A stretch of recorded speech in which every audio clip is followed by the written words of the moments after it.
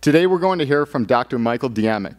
Dr. Diamick is an assistant professor of biology at Adelphi University, where he has worked since 2015.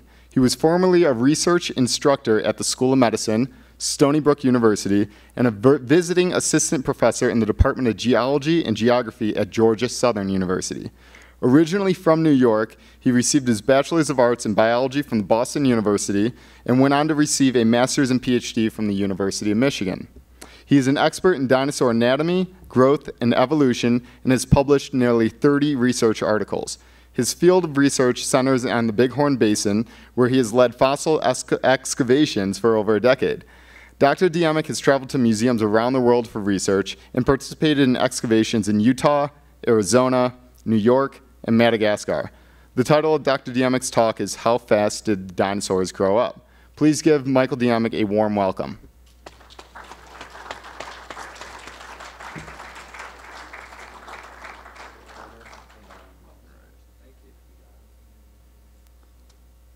Okay, can you hear me okay? That's good. So thanks, Corey, for that warm welcome, and thank you all for being here. I'm out here doing research in the Bighorn Basin, which I've been doing since the start of my academic career in 2006 or so. I've run excavations near Powell, near Lovell, Bridger, down in Thermopolis, kind of bounced around, but to me this is the most fun and most rewarding place to dig in the world. So I just keep starting new projects here.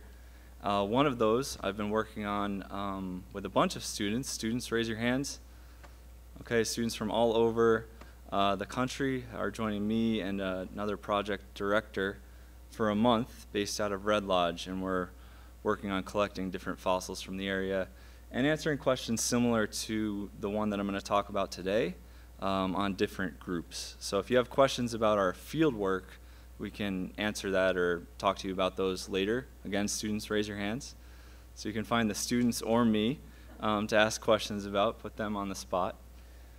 But getting right into the talk, I'm going to talk about how a dinosaur like this, a big titanosaur, you might have seen the famous titanosaur at the big museum in New York, grew from about hatchling size, which would be about the size of a big dog, to the biggest animals that ever walked the earth. How long did it take? What was the pattern?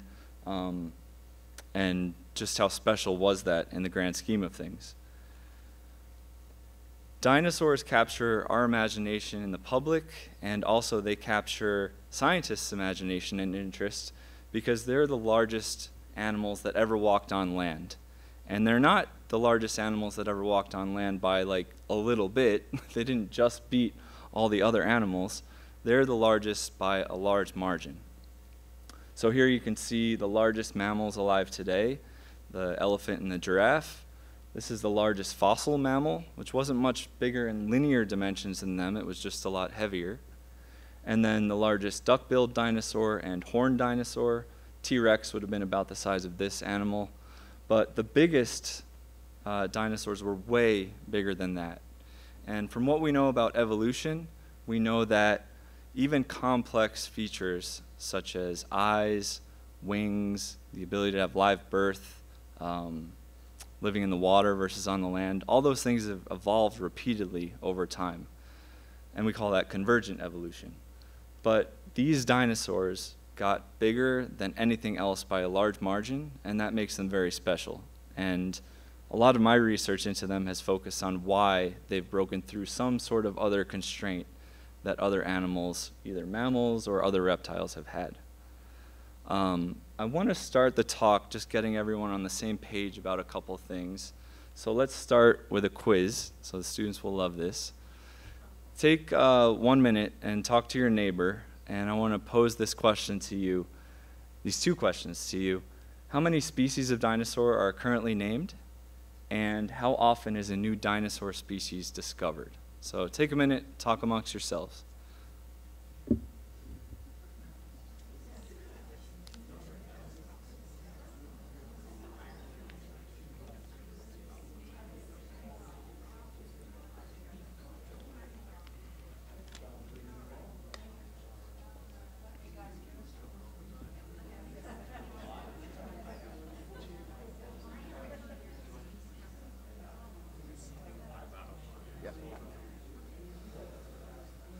Okay, so as you're discussing this, we should be on the same page about what a dinosaur is. So I just mean, reptiles that gave rise to birds. So things like Triceratops, Stegosaurus, T-Rex, Brachiosaurus, Brontosaurus, not mammoths, not fish, not snakes, not lizards, just Dinosauria, the group. So how many of those do you think there are? Do any non-students have a guess? Not mammal-like reptiles even, just dinosaurs. Yeah. Not even just archosaurs, so not crocodiles or their relatives, just being very specific. Yeah. Okay, in the back. You got 1,000? Who else? Another guess? We have 300. Richard has well over 1,000. Grant? There's 10,000 birds. Okay, so we would have to subtract those out. So actually, whoever said close to 1,000, that's about the count. That's great. First guess. Nailed it. About how often is a new dinosaur species discovered on average? Monthly. We have a guess for monthly. Once a year. Every 3 years. 5 years. We're getting longer and longer. So it's actually every few weeks or every couple of weeks. In 2018, I tallied it up, and it was around 3 per month that were announced. So that means that on average, if we did it on a yearly count, it would be every few weeks. That makes my job as a paleontologist right now really exciting. We're really in a golden age of discovery, but also really difficult because as my colleague and I were just talking about, you can do this big scientific project and have all your data and get ready to publish your findings, and then there's like 3 other new discoveries you didn't know about from India, China, and Antarctica that are going to change the picture. So it's a really dramatically changing field, and it's an exciting time, if not a chaotic time, to be a paleontologist. To see where dinosaurs live, this is a really nice publicly accessible, publicly federally funded database called the Paleobiology Database. You can go on this later. I put the website right there. This is a plot of just dinosaur localities around the world. And you can see I've color-coded them by their age throughout the Mesozoic era for the Triassic in purple, the Jurassic in blue, and the Cretaceous in green. And what you see is that dinosaurs were abundant and common everywhere. We have them in Australia, in New Zealand, in Antarctica. The dot's missing, but there's some from the North Slope of Alaska, Siberia, all throughout Europe, and definitely all throughout the US and in South America. So they're abundant, they're common, they're diverse.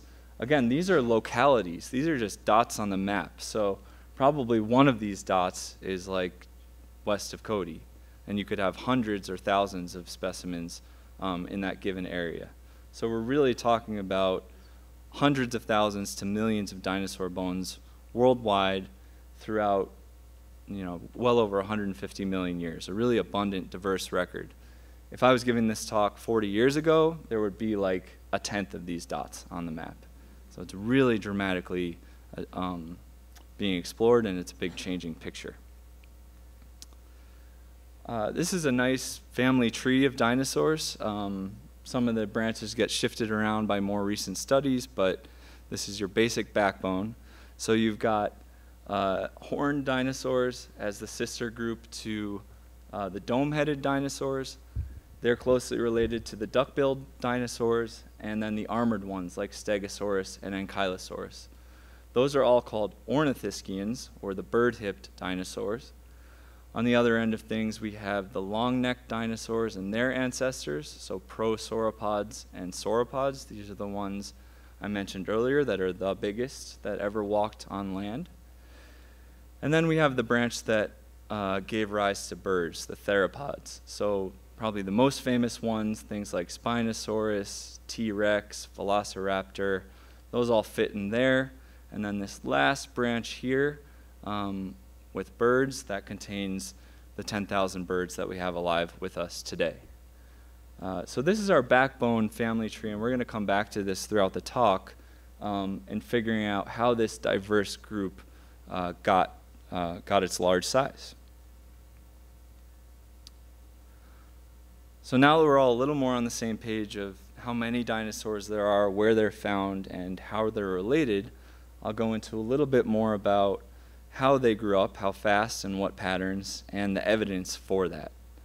And I'm going to start the story focusing on this titanosaur here, which the one that we're studying is from Madagascar, and I'll talk about that in a little bit.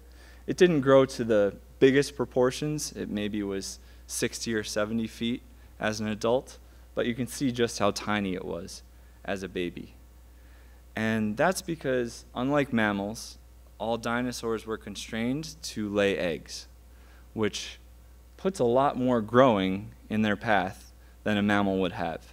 If you look at a large whale or an elephant, a bison, large mammals today, their young are going to be a relatively large body mass relative to their adult, so maybe a fifth or a sixth of that adult size. If you look at a dinosaur, we're looking at an egg here that's not much bigger than a volleyball, maybe at max volume, that has to grow into something that's over 100 feet long. So rather than increasing your body mass six-fold, you have to increase it over 100-fold. And that's exceptional, that's unprecedented among animals today. And so that's another superlative we can assign to dinosaurs. And it means that they just had a lot more growing to do, and they might have had different patterns and rates relative to animals today. So just to drive the point home again, if we have a famous T-Rex adult grown here, this is about the size of what it would be if it hatched from an egg. So the largest dinosaur eggs by volume are actually not as voluminous as the largest bird eggs. So ostriches and other ratites, other flightless birds, their extinct relatives, had bigger eggs than the biggest dinosaurs did. And the biggest dinosaurs did not have the biggest eggs, even within that group. So a lot of growing to do. In paleontology, we like to compare things quantitatively with modern animals to put things in a framework. So we can start with the question of how long did it take T-Rex to reach its adult body mass and body size? And we can compare that to reptiles like this crocodile. That might take a couple decades or 3 or 4 decades, depending on the species, to reach about a ton or 2,000 pounds. Bison, like we have around here, that can do that in just a few years, so a much faster growth rate to put on those pounds. And then flightless birds, they don't reach those sizes today, but if they did, they do it very quickly. So even an ostrich is growing up even in just a year or two. So the fastest growth rates of all are in the birds. So where does T-Rex and its kin, where does it fall on that spectrum of growth rates? T-Rex weighs something like 7,000 or 8,000 kilograms, so 15,000 pounds. If it grew at crocodile-like rates, then this animal would have to be over a century old to be that big. If it grew at mammalian rates, maybe it could do it in a couple of decades. And if it grew like bird-like rates, then, which these are the closest relatives, so you might think that they have the most similar rates, it could probably do that within a decade. So how old is a big T-Rex? So like I said, I'm going to start by talking about this titanosaur from Madagascar. I was fortunate enough to be part of a team to go dig in Madagascar in 2015, and we found lots of these baby sauropods, these baby long-necked dinosaurs. I'm not going to talk about one that I particularly found, because that's still in a lab like you have here. It's down at the Denver Museum, being studied and prepared, all those different individuals. But we had one from a previous field season, and we got really curious about how fast it grew, how old it was when it died. Because you can see we have a lot of different bones from around the body, so most of the forelimb and the hind limb, part of the pelvis, and then part of the vertebral column. And when this individual died, it would have stood below your knee, a very small individual. You can see him depicted right there, as opposed to the adult of the same species. So we wanted to ask the question, how old was this when it died? Again, if this was growing at the rates that a turtle grew, maybe this was 10 years old or 15 years old. If this is growing at the rates that a bird grew, maybe it's like a week old, and a mammal, something in between. Here's just some pictures of us in Madagascar. You can see myself there, my co-project director, Simona. She's in the audience. And you can ask her questions too at the end. But fossils are extremely abundant and extremely well preserved in Madagascar. I'm sure many of you have gone hiking around here and come across deer and elk and cow and horse bones, antelope. The bones almost look just like that in Madagascar, even though they're 65 million years old, and they're almost as easy to dig out of the ground as they are. So really exceptional. You can see us working with a team of Malagasy students and professors, some local shepherds coming to visit us in our quarry, see what we're doing. But we just had a treasure trove of bones right here in northwest Madagascar, just off the coast of Africa. The way that we look at how fast an animal grew is generally through a technique or a field called bone histology. So bone histology is the study of tissues. If you go get a biopsy of something, it's a histologist who's looking at that. It's the level of organization between cellular biology, so looking at the cells of your body, and then organ level physiology. So between like a cell biologist and a cardiologist, somebody who studied the tissue of the heart would be a heart histologist.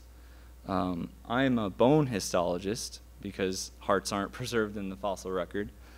So we can study bones and teeth, hard tissue that are fossilized, to look at aspects of biology in the past.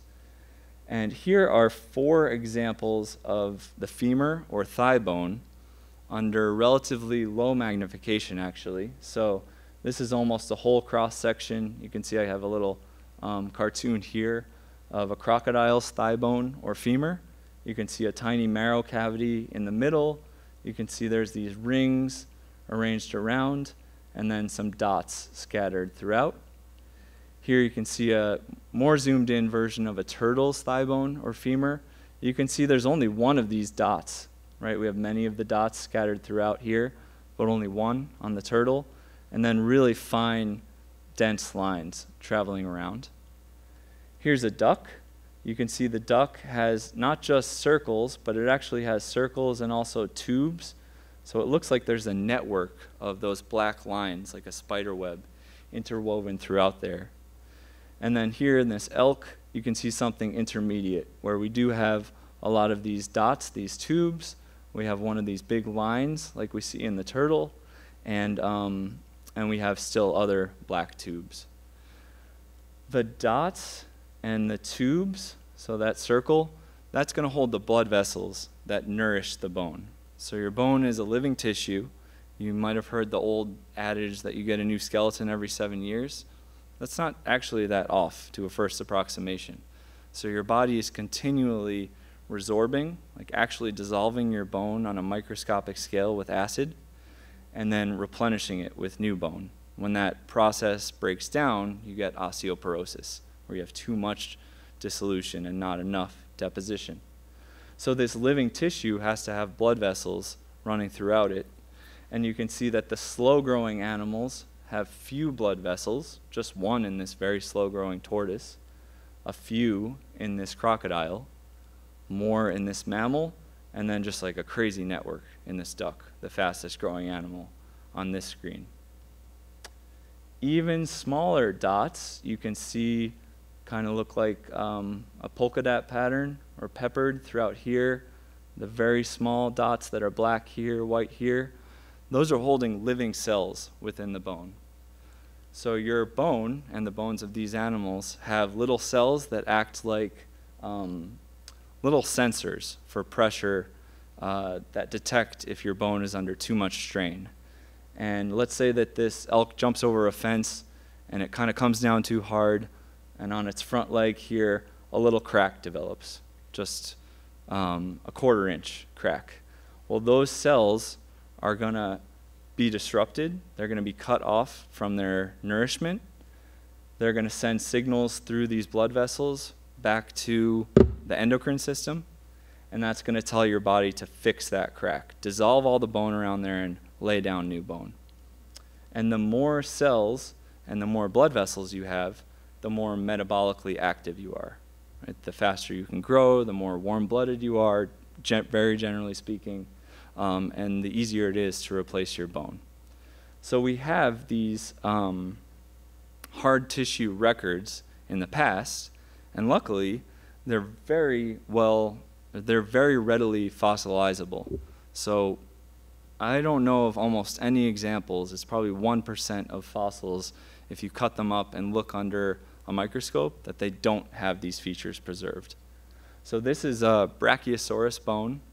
It's 150 million years old, and we can see that there's a big canal here. We've zoomed way in, a canal for a blood vessel, and then we can see these little cavities that once held cells. There's no soft tissue in here. There's no cell. There's actually rust or hematite that's infilling parts of this.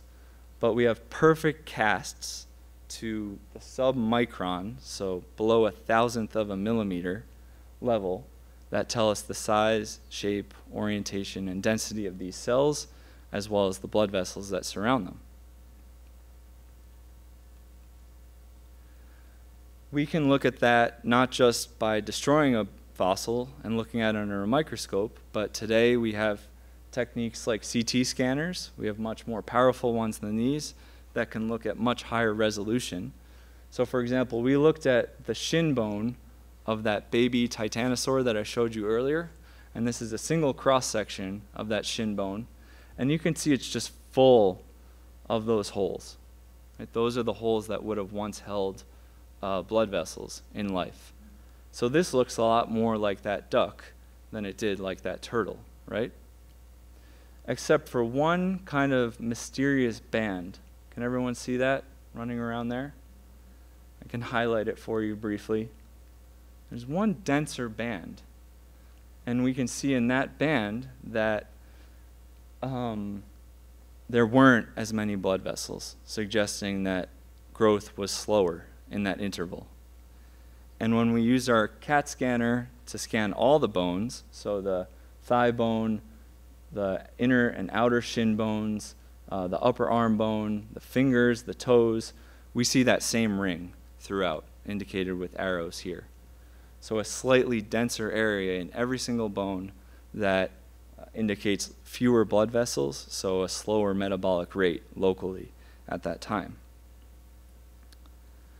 And just highlighting that for you under the microscope, you can see again that the canals that held the blood vessels, so the little capillaries in that area, are thinner. They are smaller. And so we wanted to know what this meant, so we compared it again to more modern animals. This is what that tissue looks like here. And which ones do you think it looks most like? Which one or ones? Any students? The duck, right? It's got all these big open spaces. It's just loaded with the cavities that once held cells, right? They're overlapping each other in most places. So it looks kind of like the duck, kind of like the mammal, but it doesn't look anything like the tortoise, and it doesn't really look like the crocodile either. So we can actually or it has been done that each of these types of animals and many more species have been experimentally raised, and that way we know their exact age. Once the animals die, you cut up their bones and you measure the rate of tissue growth based on the density of the blood vessels supplying them.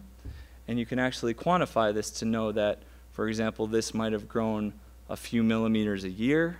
This could have grown a few centimeters a year, right?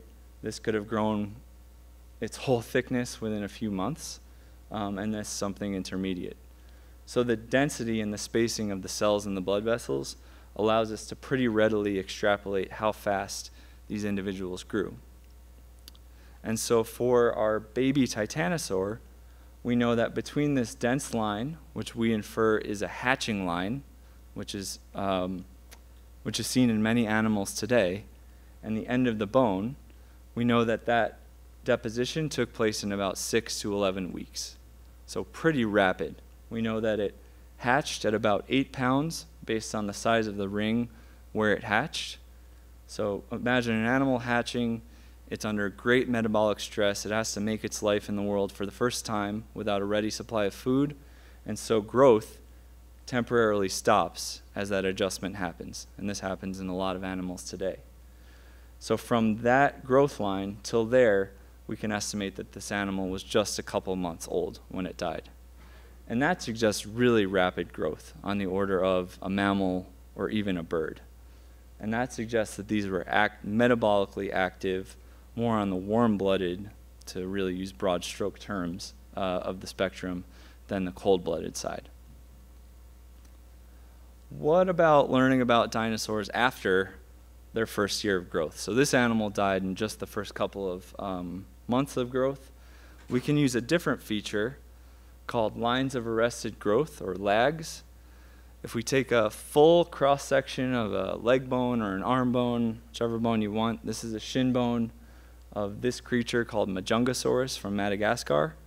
You can see, if you squint and don't look at the cracks, these nice concentric lines wrapping around the bone. And those lines are getting farther apart and then closer together.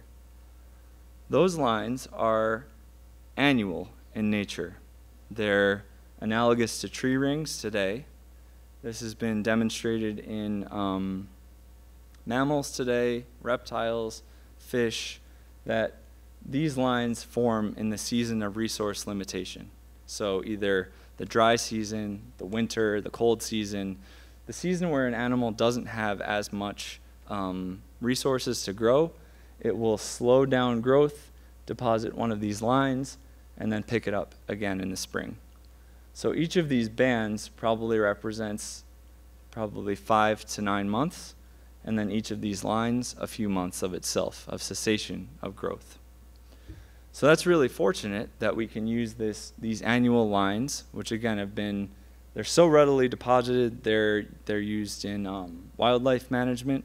So if any of you are familiar with taking toe clippings or cutting antlers or things like that, these are readily deposited annually throughout the animal kingdom. And so we can assume, based on similarity to today, that these are annual lines in dinosaurs. And what's nice is that allows us to just tally up the age of an individual based on the number of rings inside of it. It gets a little tricky because we have an ever-expanding marrow cavity, MC, here. But as long as we find enough juveniles and adults, we can kind of retro-calculate or back-calculate how many rings are lost. So you can take a Tyrannosaurus leg, cut it in half, look at it under the microscope, polished, and just count up the rings and see how many lines are there. And that's the minimum age of that individual. Some bones, like some bones of the shin, don't have as thick of, as wide of a marrow cavity. So for example, this is an actual Tyrannosaurus shin bone, and you can see we started at 12 here, but you can tick off and count the different lines. And so this T-Rex would have been at least 19 years old. And we can see that the remaining 5 or 6 growth lines on the outside are extremely close together, indicating that this individual was done growing as it died. Again, we have more updated techniques than just destroying bones and looking at them under a microscope. We can use CAT scanners again, but on a bigger scale. So this is a big carnivorous dinosaur shin bone, and we can look at it in a CAT scanner. It's a little fuzzy, but you can see the rings in the bone here, represented as vertical lines here or here. And we can actually then reconstruct growth in the middle or oldest part of the bone in 3D through time. So digitally we can trace those rings and see how thick each layer was and if the bone changed shape in any way throughout time. Right? So here we would say that the bone was more circular in a juvenile, and then it became more oval or even subtriangular in an adult. Now, how does this tell us anything besides the number of years that the animal grew? So this animal was minimum of 1, 2, 3, 4, 5, 6, 7, 8, 9, 10 years old, whatever was lost in the marrow cavity. But the thickness of the line tells you how fast the animal was growing at that time. And this is also used, this is again analogous with tree rings. The thicker the line, the more mass was put on that year. The reason that that works so well, or that we can put numbers on it, is that the circumference or the area around a ring is proportional to the mass of that animal at that time. And this is consistent across amphibians, reptiles, and mammals, everything today that walks on 4 legs. So we can go out and measure a bunch of body masses at zoos, measure the dimensions of their thigh bone and their upper arm bone, and see that there's a 1-to-1 or a tight correlation between the thickness of the band and how much weight it supported. And architecturally, that should make sense, or from an engineering standpoint, because the cross-sectional area of a column is proportional to how much weight it holds. And that's nice because then we can calculate or create these growth curves. So we'll have a bunch of curves shown through the rest of the talk with age on the x-axis going across here, so from young to old, and then size or body mass on the y-axis, so going from small to big. And all we have to do is plot up our known age versus our size or mass, and we usually get a curve that looks something like this. This is, for example, what a human growth curve would look like, right? We're born, we don't grow too much, we don't grow too much, we don't grow too much, and then we hit puberty. We rocket, get to about our adult size, maybe you're like 17 here, and then you taper off, and no more growth. This is the way most animals grow. Maybe the S curve is straighter or more abrupt, but mostly these S-shaped growth curves. And then we can fit mathematical models through there, and from that we can describe parameters like the maximum growth rate, so how fast the animal grew during its growth spurt. And that's interesting to compare among different animals. We can also trace this through evolution, so we can see increases in growth rate. So species B evolved a faster maximum growth rate than species A, or maybe species C evolved a slower growth rate than species A. And we can compare these through time and across that family tree that I showed you to see how growth evolved through time. So here's some results from some other paleontologists that really helped to establish these methods about 10 or 15 years ago, looking at Tyrannosaurus and its close relatives. So you can see the T-Rex growth curve. It's actually not too dissimilar from ours, where we have slow growth, a puberty, and then an offset at about age 20. Of course, the scale is a lot different, right? So we're only getting to maybe 50 or 100 kilograms, whereas T-Rex is getting up to 6,000 or 7,000 kilograms. And we can also see in terms of evolution that the ancestors of T-Rex, which is one of these three, we're not sure which, the ancestors would have grown much on the same time scale.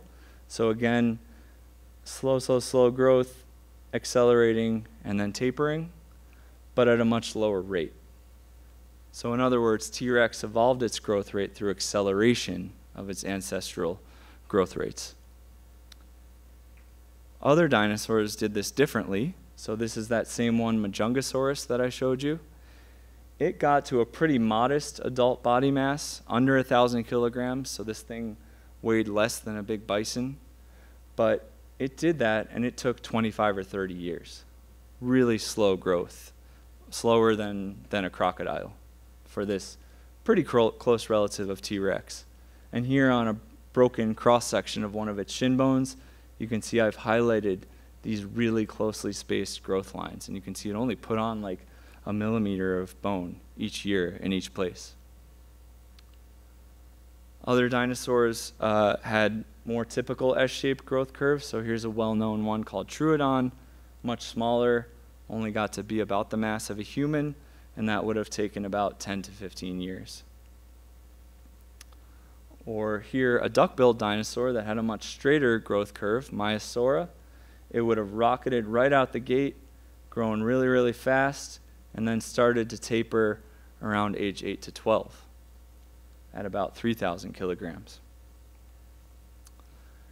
Those sauropods that were the biggest of the big, the long-necked dinosaurs like this species here, they would have gotten to masses 2 to 3 times those of T-Rex, but that would have taken longer, so taking about 3 or 4 decades to get to that adult mass.